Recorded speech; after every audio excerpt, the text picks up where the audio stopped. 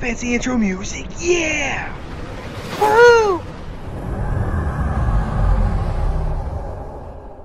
So that way, if y'all got younger members, newer players, whatever, or future players, they'll have something they can pull from with the Discord and everything like that. We'll say keep current chat to whatever you want. Just don't go super crazy. If you do have a question, I'll get to questions after this. Throw that in the Rev question channel. And yeah, so we're going to cover 30 through 39 tonight. We will cover some random factoids, tidbits, crew loadouts, all that we can do afterwards. But more so focusing on best practices for 30 to 39. The reason I want to hit that is more and more players I'm talking to are becoming burdened with the problem in this game, which is time. I mean, they're simply putting in so much into this game where you feel like you've got to grind several hours. And in fact, it's not even a feeling. You do have to grind several hours if you want to compete at a respectable rate without swiping the old MasterCard, American Express Black, whatever. So to do that, you have to start, preparing yourself into a certain mindset and start targeting things and planning for things very early on. And, you can kind of fumble your way through the 20s, and this really doesn't matter. You fumble your way into a Vidar, load it up all you want to. You could also build a Kira. Nobody cares. You blew a couple hundred uncommon. It's no big deal. But, you look at, you hit 30 and everybody's goal is the Enterprise, because it's the Enterprise. I mean, every little, Scent virgin out there that loves Star Trek wants the Enterprise. Well, that's also going to cost you 51,000 uncommon gas. So you have to plan for that, because even the most beautiful of whales sitting in this room, how many of y'all are sitting on top of 51,000 uncommon gas just ready to go? I'm going to bet little to none of you. Probably none of you. So the whole point of this is going to be work on planning so that whether you're 36, hopefully you'll pick up some tips here, even for some of the lower levels. If you're 30, you can work on going through. The first one is one of my favorite controversial ones, is to faction mine or not. And I have been more and more, as I've worked with players and gotten in this game and gone deeper in the game on multiple accounts, I do not suggest you get a faction miner at level 30. In fact, I suggest you max out multiple horizons instead. And the main 2 points that come up when it comes to faction miners is the warp range and the raid capacity. And I definitely understand the latter point, because you want to get as many resources as you can to level up, and that's completely fair. The warp range point, I'll tell you now, is really not that important. The horizon, once max, can go anywhere that you would put your faction miner. And then a lot of people will get into, well, level 38, I'm getting into deep space and I'm going to go out and, I need this miner, but you don't. Because, and if you didn't know this, if you go to any hub system in deep space, so a hub is simply that middle planet and then there's spokes going off, your horizon can travel anywhere inside that hub. So if you relocate to that planet, you can then go to anywhere in that little area, whether you're trying to do, mine, or you're actually just hitting or raiding. I think the last one we tested it, you could do something as small as an envoy and go between that hub. So the big thing that we're talking about saving on that is completely because of that theme I start off with, planning for the future in the game. And it comes down to the cost of operating and creating these ships. So, obviously the cargo capacity of a faction miner is much larger than a horizon. A max horizon is like 660,000. However, with Stein, you're pushing right at 1 million. But you're also only going to spend about 3,000 uncommon crystal to do that. And as every player, in the mid to high 30s knows, crystal is one of the biggest bottlenecks this game has ever introduced. And it is a real bottleneck that's basically intended. So the cavort is going to cost 31,000 uncommon crystal to max. That's just the cavort. Fun fact, all the faction miners take crystal because logic. We got a crystal miner, takes crystal. We got an ore miner, takes crystal. We got a gas miner, takes crystal. So going the faction miner route now means we have to pull crystal from other things. And crystal is going to be important for researches. It's going to be important for maxing out that Saladin, which everybody should be doing, including whales.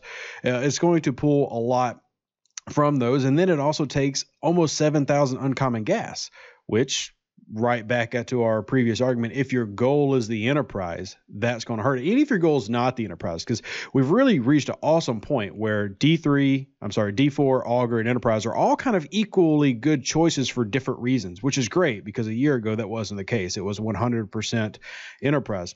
But now you can kind of go different ways, but even then, If you're not getting an Enterprise, say you're going the Klingon route, then the Burrell becomes a great option, and the Burrell can kill good baby Enterprises. My Burrell was killing tier 1 through tier 5 Enterprises and having a great time doing it, and that's only going to cost you about 1,000 uncommon gas. Still a lot, but a whole lot less than an Enterprise. So it comes down to you planning for the future, and can you truly take advantage of the bonuses that a faction miner gives you? Because another point I bring up is, I want to bring up is everybody talks about the faction miners having that bonus to mining, whether it be crystal and my response is always, do you actually watch those ships long enough to see that bonus? Because to truly take advantage of a bonus from a faction miner, you'd actually have to set an alarm and calculate, okay, this faction miner is going to be done about 35 minutes sooner than my maxed horizon would.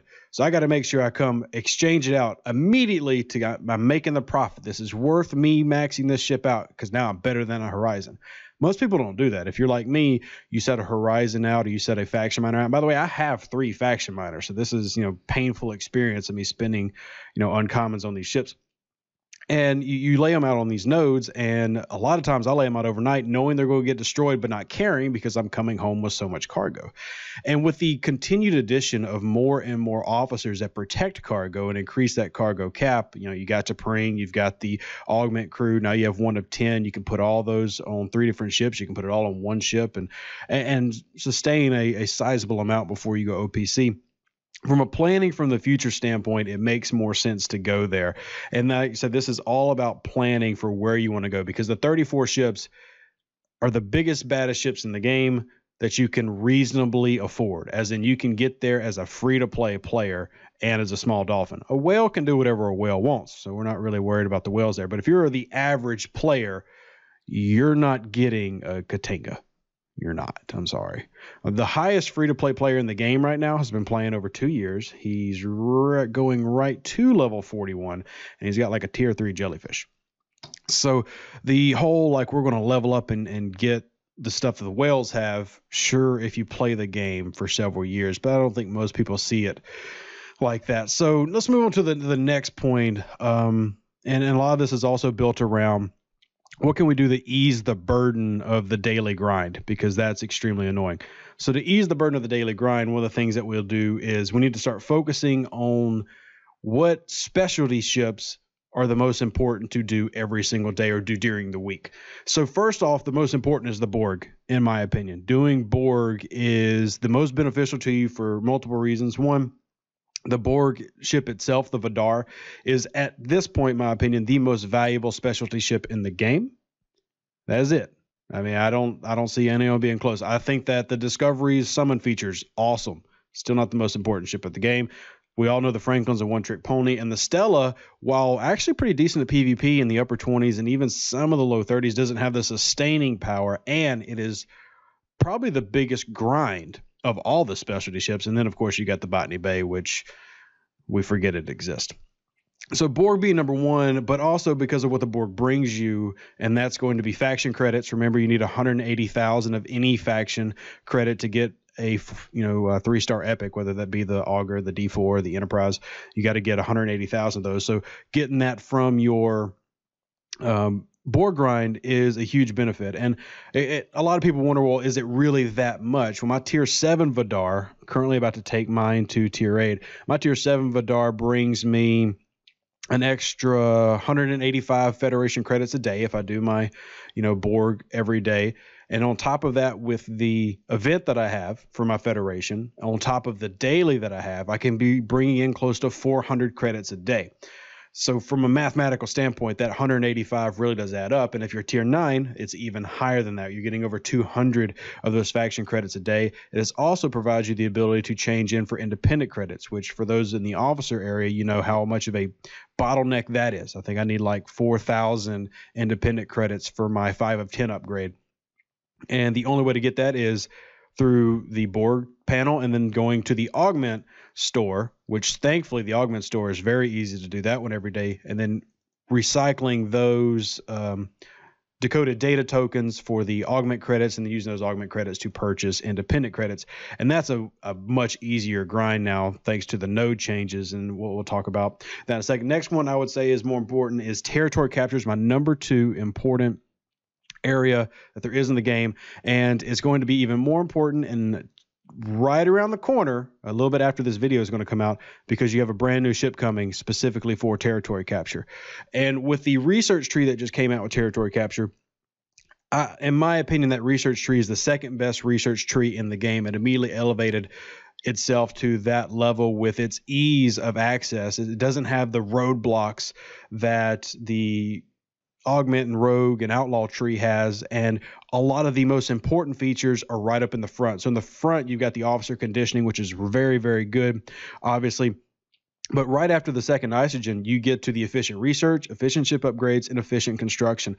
All of these efficiencies are up close, very, very cheap to start with, and they all give an immediate bonus that's extremely important. Now, they do require particles that you can only find in certain territories. And what I found on most servers right now is there's a lot of lower level alliances that have been smart and they played it out well. And I know several different servers who have captured the 3 territory areas. They've let the whales have all the big research bonuses. You know, for example, there's a 3-star area that does a massive reduction to ship repair. So if you're like a level 46 with a Newton, you really want that area because it's going to save you literally billions in repair costs.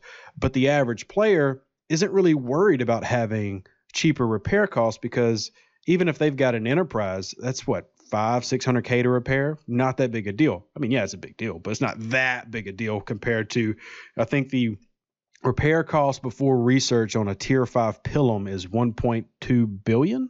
That's before your researches and your docs. So you're still spending several hundred million just to repair that thing when it goes down. So obviously whales are going to care about that more, but the low level player, that's what makes the territory research so important, is that is a tree designed for the average player. Scopely did something for the average player. Who would have guessed? Now, the whale lock in that tree is the fact that when you get into the 40s, some of those researches could start costing about 220 million dilithium.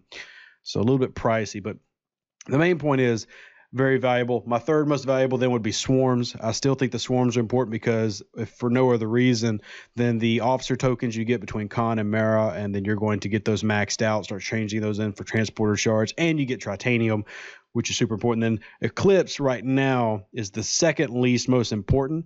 I do like that they have Apex Outlaw out. That gives me a reason to do it. But if Apex Outlaw, the event, is not active, I do not do my Eclipse. I just don't. There's not enough incentive for me because there's too much time in the day. So Eclipse is something I've cut out.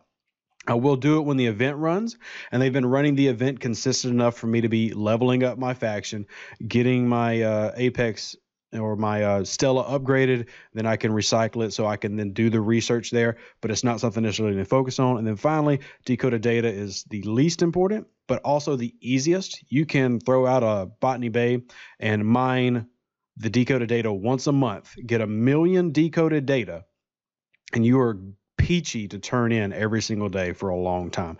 I am maxed out on my Augment rep, and I'm trying to remember how much it is. I think it's what, like 73,000 decoded data is what I need from my max rep to get the 7,000 augment credits, and then I use 5,000 of those augment credits or something to get 55 independent credits. That's all I need to do every single day. Super easy, super simple. So that moves into the continuation of making things easier. One thing I recommend to all players, because I'm really worried about burnout. I have too many whale friends on different servers who are burned out from territory capture. I have too many different friends who've been playing 2 years burned out because now there's like 18,000 dailies. So what I really encourage for everybody to do is to set yourself up a schedule. And I'm going to tell you what I do for my 2 accounts. So Monday is my mining / 3-star mat mining day. I mine 1 day a week, and that's it. Now, I do it on Monday, so if everybody did it on Monday, that obviously wouldn't work. But I do it on Mondays just because that's the day that I do it. But anyway, I could do my mining for my Latinum with my Devore, and then I can put all my miners out on regular nodes, which are typically going to be pretty clear on Mondays anyway because everybody's worried about mining Latinum. And then I'm going to get as much as I need there and be done for the week. Now, I will tell you that I only pull from my refinery the 1750 pull every single time. That's the only one I do. And there's a reason to that. The reason being the 1750 pool gives you the best chance of getting uncommon. However, it's also going to give you the least uncommon possible. And what I mean by that is if you've ever played the roulette wheel, if 1750 is basically you're choosing red or black on the roulette wheel. So if you hit red, you win, but you don't win that much. The second option is basically like if you choose a section on the wheel, and like if it hits inside this range, we win. And then the third pull is you choose like 13 black. And if it hits 13 black, holy crap, we got 130 uncommon and 5 rare. But the odds of that happen are so scopely low. I hit 1750s, and then what I can do, and what this also helps me do, not only am I lowering my stress level by not mining all freaking day like an idiot, but second of all, it lets me continue to save things up because I can mine 100,000 in a day like it's nothing. And that helps you have things stored away for when the bonus refinery comes around. And that's where you need to throw everything you got. And there was one time, and I wish it would happen again, there was a bug in the bonus refinery where there was unlimited refines. And there was people who had 5,000 ores and stuff saved up, and they blew it all right then and got everything that they could possibly get. You pray for those days to happen again. I don't know if they will, but maybe we can believe in the Lord together that that's going to happen. But even with the Horizon, you can mine tens of thousands of that on that single day. And then if you're doing 750, the 1750 pulls, you're going to need less than 4,000 a day. So that means you only need less than 20,000 a week. That's super, super easy. So you're lowering your requirement level of what you got to do in the game. The next thing I do is Tuesday and Thursdays. Both days I do my Borg grinding. So one fun tip, you want to max out your Vidar, but my Vidar is tier 7. When you get your Vidar tier 7 and that first weapon upgraded, there's a crew that you can use. We can talk about a little bit later. If you've seen my videos, you know what crew that is, that you can max out your cargo and go home with about half health and be happy as a clam. My cargo on my Vidar is currently sitting at, I think, 216,000. And I will go and grind twice. I will take my Vidar, grind it out, and then I will go home with 216,000 or 218,000, I'm sorry. And I'll do that twice. And if I do that those 4 times, I have enough to do all my pulls every single day between getting the charged nanoprobes and getting the upgrades needed to upgrade the officers. And that's also very important because these Borg officers are quietly some of the best officers in the game. We just don't talk about them as much, but you want to get those active nanoprobes as well as getting the charged nanoprobes. And since I'm only choosing to do this 2 days a week, it doesn't feel like much of a burnout because it is going to take you, 20, 30 minutes to complete filling up those cargo holds, go home, then come back and do it all over again. But if you're only doing that a couple of times a week, it doesn't feel like that much of a burnout. But if you aren't crewed right and you don't know what you're doing and you're just flying around hitting like 33 probes and bringing home 40,000 and you're spending 30 minutes doing it, you're driving yourself crazy. And that's the whole burnout thing. My goal with all this is, teaching players how to operate in the 30 so they actually want to keep playing this game. They don't feel like it becomes a chore because there is a method that you can create for yourself that helps you continue to progress while also preventing the dreaded burnout. And then Wednesday tends to be a launch day for big events. I'm not sure if y'all have ever noticed this pattern, but there's a reason to it. That they have seemed to found that, especially amongst whales, there's more activity on Wednesdays than basically any other day. So that's why you see so many big events coming in on Wednesdays. So what I do is, besides doing my dailies, I don't have anything special set out. So with this weekly schedule I'm talking about that I start at level 30, you obviously do your dailies. Go hit your hostiles, do research if you can, do your dailies. But on Wednesday, I leave that as an open day. So whatever Scopely throws at me, I'm ready. If they want to throw military supremacy and I qualify, bam, I'm going to do it. If they throw Apex Outlaw, bam, I'm going to do it. Whatever it is, Wednesday's a free day. Or you can just, hang out with your alliance, talk to people, actually enjoy the people you're playing the game with. Stop thinking you have to play and do something hardcore every single day. Thursday, I already told you what I did. Friday is my Eclipse grinding and data mining if you have time. And I put that in parentheses. Like, if you have time. If your significant other would rather go out and, get Mexican and y'all have margaritas, do that instead. It's better than Star Trek Fleet Command. Don't forget the outside world. But Friday, use that as kind of a free day to do a little bit of that extra grinding on something like an Eclipse, or maybe do a little bit of an extra use as a swarm day. It's a day to just kind of do whatever. Laissez-faire, enjoy it. Saturday, another free day. I really think too many people go 7 days a week, 4 to 5 hours in this game, and that's why we don't hear from them after a year. Like, they were the best players. Like, oh my God, do you remember, Joe? He was amazing. Yeah, he just fell off the face of the earth. Yeah, because he got burned out because he treated this game like a job. It's not a job, everybody. It's a game. And then finally, Sunday, do your swarms, grind out your Franklin. The easiest way to max out a Franklin, FYI, is to hit OPC Franklins and, do that repeatedly, especially with the Vidar, with that 218,000 cargo space. Chef's kiss. Because when you need 2 million modulators per upgrade, the whole doing it every day thing doesn't work. So killing OPC works really well. It's a handy tip. And that's what I do every week. And then the big here for 30 through 32, when you're choosing what ship you want to go at, you might want to consider skipping completely all the 32 ships. And I mean the Burrell, which I think is maybe one of the best models in the game. I love the Klingons. I have a legitimately real Klingon bat'leth. How many of you nerds can say that you have a real bat'leth? I do. I love the Klingons. But none of those ships give me enough of a boost that my 28s can't do before I get to my 34s. So you look at, say, the Gladius, which is probably, it's the second best. It's the most well-rounded of the three. The Burrell's the best PvP ship. The Gladius is the best all-around, and the Intrepid is the best hostile grinder. But the Bortus with Pipe Moreau Chin can do almost as much as an Intrepid can and cost 1/5 of the price.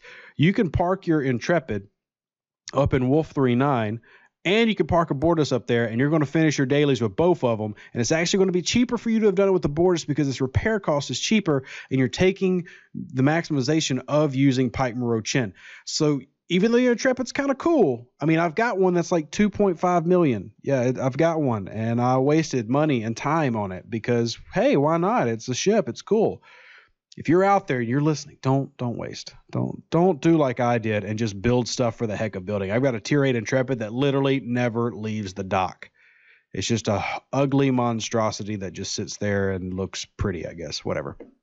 So you look at it from that angle, you might want to consider that. If you want to build them, that's fine. Just know what you're putting into and know the levels. So you look at like a Saladin or a Bortus, you're looking at around 10, 11,000 uncommons to max that out. Then you go to the level 32s, you're looking at double that. You're looking at about 21,000 uncommons to max that out. You go to the epics, you're looking at double that, about 50,000 to max that out. So consider all of this when you're planning what ships I want to go after. Because unless, like I said, you've got 70,000 gas just laying around, or you want to give Scopely the equivalent of about, $7,000, start picking what you want, working on that, and making that a goal. I'd also want to give a real quick shout out to Wolf 3.9 and Altania. If you're looking for hubs to farm Federation or Romulans that you can relocate to that you don't know, Wolf 3, which is a 39 system, and Altania and Rom Space are both hubs that give you 39s to attack with Pipe Moreau Chin. And with Pipe Moreau Chin, a Bortus will eat through those all day long and you'll be fine. Sadly, there is not a space to relocate like that in Klingon space, but there are plenty of systems to go to, and you can use that pretty easily. No big deal. So let's move on to the 33 through 35. And what comes first? The Enterprise, Augur, D4. Used to be the Enterprise was the given. The reason being is the Enterprise, how it works, has a built-in officer, and that built-in officer is Spock. So if you ran it with Kirk, you essentially had 4 officers, making the Enterprise almost undefeatable. And a common cruise to run with the Enterprise, like in PvP, is a Gorkon, Khan, Kirk combination, emphasizing on criticals. The one downfall of the Enterprise actually is it has terrible attack power. Like its DPR is actually really low. However, it makes up for this because it never loses its shield. And if you've ever wondered how the shields work, shields simply take the damage that's incoming and wipe away 80% of it. Wipe away 80%. 20% then goes and bypasses into the hull. So as long as the shields are up, you're essentially taking 20% of the damage that's not mitigated. Mitigation is a whole nother discussion and argument. And by the way, Twitch, I see y'all know we're not replaying. I'm just trying to make sure I get through all this information as quickly as possible so that we can then get to the comment section. But I do see y'all talking and asking questions in chat. So anyway, back to how the Enterprise works. So now you're sitting at a place where it's a little bit different. Now, they never fixed Nero, which is annoying and stupid, but they did give you Georgiou and Ash Tyler, which essentially have given the Augur everything it needed to now wipe that stupid grin off the Enterprise's face. Properly crewed out, an Augur will smack the bejesus out of an Enterprise now, thanks to Georgiou. The reason being is how Nero procs. When Nero activates the first time during a round. So one of the rounds he supposedly activates includes that round. The problem with that is almost every officer ability that you'll find that relies on that burning being there at the beginning of a round. So if it's not there at the beginning, it doesn't work. So what you end up having is Nero's active for 2 rounds, but that first round is the round he turns on. But that doesn't happen at the beginning of the round. It happens in the middle. So essentially you take that away, and now you only have things like DJ Aoki and Ash Tyler working on one round. Georgiou works at the start. So that's what makes her OP. And the reason that's important is you have the Obliterator weapon. And now the Obliterator weapon can actually fire almost every single time now and do that big cumulative damage boost. Whereas before with Nero, it was firing and catching that Obliterator like once every 3 times. So it's a huge change in DPR now where you can have an Augur in a 20-round fight doing ridiculous damage versus an Enterprise. So you run something like several different loadouts you can run, but you could run Georgiou, Ash Tyler, and Marcus for that shield piercing bonus to change some mitigation values. Or you could run 5 of 10 as captain with Georgiou on the side and then run Khan to where now you've got Georgiou activating the burn with a cumulative boost of the Obliterator weapon. Now you got Khan turning every shot into a critical, which is now another, 185% boost thanks to crit damage. And then you've got 5 of 10 changing mitigation. There's so many different things you can do now, simply because they quote unquote fixed burning. They just did it in a very annoying way. And that's stupid. I don't know why they did it that way, but they did it that way. And like I said, that's not the only way you can crew out an Augur versus Enterprise. That's just a couple of different ways. Another big one is going for Georgiou and then having if you have maxed anti-faction officers, so in this case Merrick Krell. So if you run a max Merrick, a max Krell with Georgiou and the Obliterator turns on, you're doing millions of damage on that Obliterator shot. No exaggeration. It's ridiculously strong. It's stupid, awesome, and it's amazing. And I said all that to say, when you're deciding what ships to pick, you now have a legitimate option no matter which route you go. Some of this new stuff coming out makes the D4 even more. I'll say the D4 has become the most versatile of the 3. It's not the best at anything. It's not the best hostile grinder. It's not the best at PvP, but it's now become extremely versatile. And a lot of this research is helping that. The problem with the D4 is so many people tried to load the D4 the same way they would the Enterprise or the Augur, meaning they were trying to take advantage of its ship ability. The ship ability of the D4 sucks. It's terrible. And to give you a comparison of or reasoning of why it's terrible, you know that the max D4 ability is a 25% growth cumulative with hull breach active. Decius at 10% in a 20-round fight will do more of a growth for you fighting an Enterprise than that hull breach ability will, because it's so low compared to what everything else is doing. A 25% per round is not that big, because Decius, every time he gets hit, if he gets hit 3 times, that's a 30% boost. That's 10% each time. So now that you have some of these new officers coming out, whether it's the speed crews or some of these critical crews, and you have more of an option to what you want to choose. So really, you're not wrong in going either of the ways. If you want to go Augur, fantastic. Just be mindful that it is slow as crap. Like it is lazy. It is very lazy. It is a millennial. It doesn't want to work. It doesn't want to get off its butt and go do its job. But it's awesome, like millennials and myself. D4, fast little go-getter, not great at everything, but crewed out will wipe Enterprises off the map too. If the Enterprise doesn't know what it's doing and it has Spock on it. The Enterprise is still the Enterprise, still an amazing ship. I also want to point out that 33 through 34 becomes a very important area where I've told you to skip ships before. Now's the time for you to build a D3 and build 2 Mayflowers. You want to max out the D3, and once you get to the Enterprise, if you've chosen the Enterprise to a level you're happy with, you want to max out the Mayflower. The reason we're maxing out the D3 is you can get 7 free primes by maxing out a D3. If that's not good enough reason for you, well, I don't know what else I could say. That's pretty daggum good reasoning, in my opinion. It's a bunch of 4-star stuff you get with a maxed D3. And then the Mayflower you're going to want to do, you're scrapping the Mayflower to prepare you for that ISS jelly that you're going to want to have at level 39. But you're going to work towards that. Remember, everything we're talking about is planning ahead. The more that you're playing this game to get something done today, the more stressed you're going to feel. The more you actually plan, so like, hey, I'm going to do this so that it benefits me 6 months from now, the happier you're going to be, because there's no worse feeling than getting a new ship. There's no worse feeling than getting a brand new ship and can only take it to like tier 2.5, because it sucks, including the Enterprise. It's terrible. Ships aren't really good till like tier 4, tier 5. You get it to tier 2, you might as well keep it docked. It's pointless unless you want to go kill Fendras. So you want to prepare so that you can actually get some good kills in and some fun logs instead of feeling like all you do is build another grind. Preparing for this is going to help you get there. And speaking of scrapyard, one thing I encourage you to do if you're willing to add some grind to your life, a fun thing to do is to actually grind out in envoys and scrap them. You can scrap an envoy about every 2.5 days.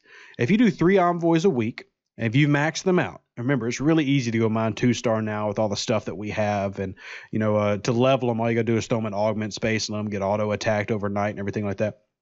But if you do that, that's an extra 100 uncommon crystal a week. Who couldn't use an extra 100 uncommon crystal a week? I think it's 33 is what you get from the envoy. So you get 99. So 99 extra uncommon a week is fantastic for a ship that you're never going to use and for that you're collecting BPs to. And if you're wondering where you get blueprints to this envoy, Separatist. The Separatist, like 17s and 22s, great place to just go and farm those things. You get relocation tokens. At least I've gotten really good luck with the relocation tokens there. And you're going to get a ton of envoy blueprints that before you complained about not needing. Now, actually very useful for you getting some of those materials that you need to level up, get stronger, do better, be cooler, and show off to your friends how awesome you are. Because who doesn't want to show off envoys? ? Anyway, keep moving on the list because we're already going too long. Preparing for the jelly event. Now, remember, the jelly event starts at level 36. However, I would recommend not trying to participate in the jelly event until level 38 at the minimum, or the maximum, however that needs to be worded. Reason being is since they rose the bracket to now 40s and 41s can participate, you really want to get to a point where when you're going after that, you can spend not only G3 materials to score points, but you can spend G4 materials. And once you get to about 38, that starts becoming a realistic possibility with things like research, at 39 where you can spend it on the jelly. All of these things start mattering. So you talk about scrapping that D3. You can also save some of those researches until that event, and then bam, you just spent 4,000 rare crystal on the prime officer's research. I'm assuming you may have even had all that one already. Who cares? Go spend 1,000 uncommon on the prime. What is it? The prime crystal one. Bam, it's 1,000 you just spent. Points on the board. Planning is going to make your life so much easier. And if you've already gotten past these levels and you didn't do it, well, just tell your friends, and sucks to be you, because it sucks to be me because I didn't do this back in the day. This is learning from mistakes 101. But you get it at 36, but because they raised the bracket, I don't recommend going hard at that jellyfish until 39. Another thing I forgot to mention from the 30 to 32 area that I'll say now is if you're in that low level range, do rare and epic armadas. Do them, but save the credits. Don't spend rare and epic credits until level 38. Reason being is level 38 is actually the level that you get the opportunity to full pull a ISS jellyfish. Now, obviously the odds are stupid low, but I've already had, just in the past probably 2 or 3 months, 4 people on my Discord full pull an ISS jelly. So it does happen. You also have the ability to get more epic directives through the rare packs, so those numbers go up. You also can get the rarers at level. My rare armada pack at level 38 gives me enterprises, augers, and D4s. That's all it gives me. I like down at level 30, you're still getting hijacked ships. Who wants a hijacked ship? They're gorgeous and useless at the exact same time. I mean, you're the dog barking at the car going by. It's great, but you don't know what to do with it when you got it. So I am big on save those credits. You get the Epic Armada pack, because for me, I've been working on it for almost a year, but I have free-to-play grinded my ISS Jellyfish. I am 4 shards away. I'm at 116 out of 120. And they've all come from Epic Armadas and from me placing in 3 different ISS Jelly events. So I've not spent a dime. I didn't spend money on Uncommon to get it. I didn't buy any blueprints, not that that's an option. I didn't even go buy Epic Armadas. I just have been grinding through, going slowly through it, and now I'm almost there where I free-to-play ground my ISS. Now my luck is going to be when I hit 38 and when I'm 2 shards away, I'm going to full pull it. Your lucky pull. Yeah, I'm going to full pull it. We've had 2 or 3 so far on our server get a full pull. Yeah, exactly. And when they were post 30. And another reason that I pointed out is because the full pull for the ISS Jelly seems like a higher RNG than the other ones. So when we were pulling, when Armadas first came out, I was, in the low 30s. That's when Scopely gave me, and I'm not kidding you, I think at this point I've gotten probably 80,000 rare directives from Scopely for free. But I've run through almost all of them. So you can imagine how many Armada boxes that is. And I did all those in the low 30s. Never once did I full pull a ship, and almost nobody ever full pulled a ship. It was unheard of. People didn't believe it actually happened. Now it's happening at this upper level far more frequently. So it is worth trying out. It's not a guarantee, but it's worth waiting to try out, because just to be honest, I mean, you getting random stuff is not that important. The only exception is if you're at level 34 and you want to blow through those because you want to get, more faction credits, because I do get great faction credit turnouts from my epics. I get great faction credit turnouts. So it just kind of all varies on where you're at, what you want, and what you're wanting to do. By the way, I see Zeke is not getting any audio, so if y'all want to help out Zeke, I'm assuming everybody else is hearing fine, but I'm going to keep going. If not, man, that would suck. So now let's talk about the ISS Jelly, and let's talk about some of this other stuff at 36 and 38. I've said very often now, you're a gentleman and a very often now that I am not going to level 40 plus. I'm going to get my jellyfish and I'm going to sit at 39 and wait. The reason being is the cost of operation in the 40s for the average player, I'm not talking about whales, for the average player is not sustainable. You can't do it. And when I'm saying can't, and keep in mind, this is coming from a hardcore raider. I mean, I've got several billion rated under my belt. It's what I've done. It's what I've made my channel about and my name over. When you need, no exaggeration, 300 to 400 million tritanium to repair a rare ship, you cannot raid that and reasonably play. And I was talking to a few different whales, and they basically broke it down to where they look at their packs and they go, I can play and repair for $5 or $10 based on this pack. The average player simply does not have that option. And you run to the biggest issue with the ships that are closest. The ones that are most tempting are the Kelvin, the Katinga, and the Valdor. But they suck because they're all made of paper mache. So what happens is they all have good damage. The Valdor is the best of them, in my opinion. I think the Katinga would probably be second. The Kelvin does the most DPR, but the Kelvin's good for like 1 round, and then you blow on it and it flies into the sun. So what you run into is, sure, you can get some good hits off, but if you notice, on almost basically every server, nobody uses Kelvins to go cracking bases or anything. Nobody uses Kelvins in PvP.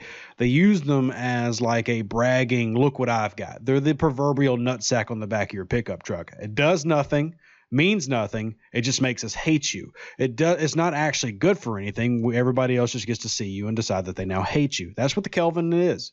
It's just the ability to brag about how cool you are. But in terms of usability, the whales in general as a group, and I've worked with whales that I think my server's got 5 level 50s at that point. I've worked with, whales across easily 40 to 50 servers at this point. And they all basically have come to the conclusion, skip the uncommons and go straight to the Pilum or the Coronar. Some of them would go Newton just to change it up, but go straight on into the rares, because the cost efficiency of playing with those ships is actually manageable in terms of you get more bang for your buck, even going against each other. So even a Coronar fighting a Pilum still is going to be cheaper to repair in terms of the damage you're producing than the uncommon ships. And when you think of it like that from a player, whether you're free to play or small time spender, That is just unthinkable that you need to go from 39 to 46 to get your next ship to play with. The cost to get there is ridiculous. And there's some really good research in the early 40s that can really help you out. That's good. But is a few researches and bonuses worth it? Because also remember that when you hit level 40, your dailies change. Bam. They went my 3-star. Now I'm getting 4-star. Bam. My events changed. Now I'm not getting the rewards I was getting. So I can't go max out that enterprise I forgot to max out. Now things are harder. Now the entire game has shifted to push me even higher levels to get the ships I can't afford to run. There's a method to the madness, people. There's a reason things are designed how they are. So unless you're willing to pull out the old checkbook and start writing checks for ships, don't do it. That's why I'm not doing it. There's no problem with doing it. I have no problems with Wells doing it. Thank you, Wells, for giving me a game to play, because without you, Scopely wouldn't do anything. They would shut the game down. So we need to have it. But the biggest negatives of the 40s is if you are even a small dolphin or a free-to-play player, it's simply not livable up there. So that's something that you have to think about. Even if you're tri-faction locked and you're getting tons of faction credits and points and all these other things, you just don't get the resources enough. And the daily resources for, say, level 46, if you complete your dailies, they don't cover 1/5 the cost it costs to repair your ship. Not even close.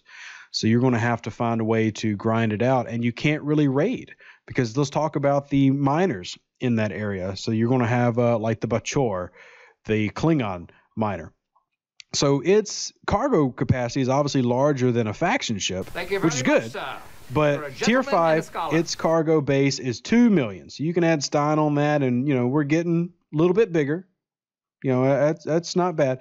But now let's talk about the cost of creating and upgrading that ship. You're going to need tens of thousands. The repair cost, by the way, at tier 5 for the Botchor is 266 million tritanium.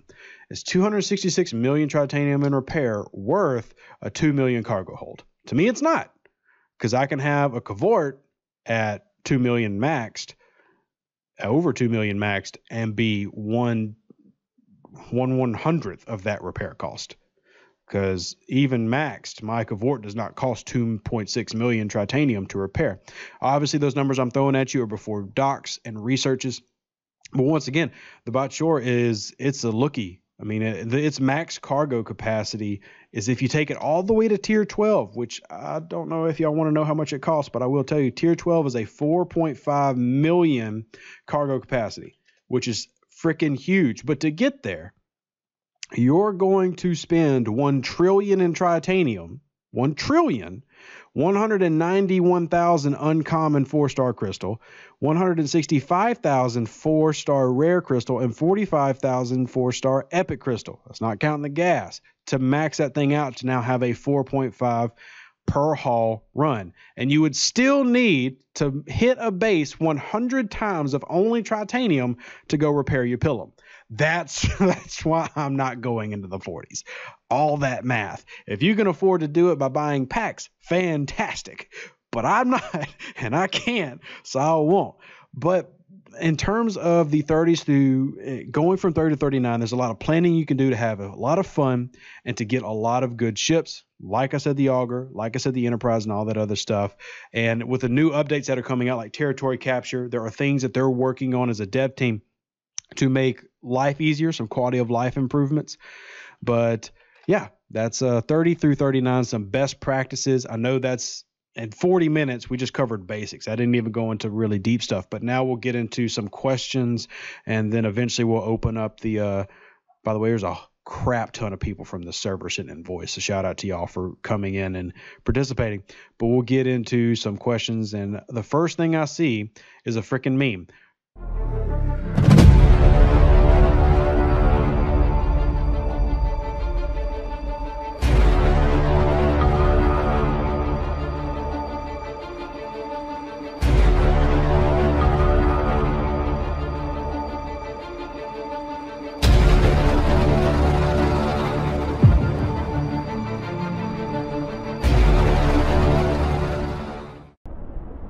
An even better outro than the intro.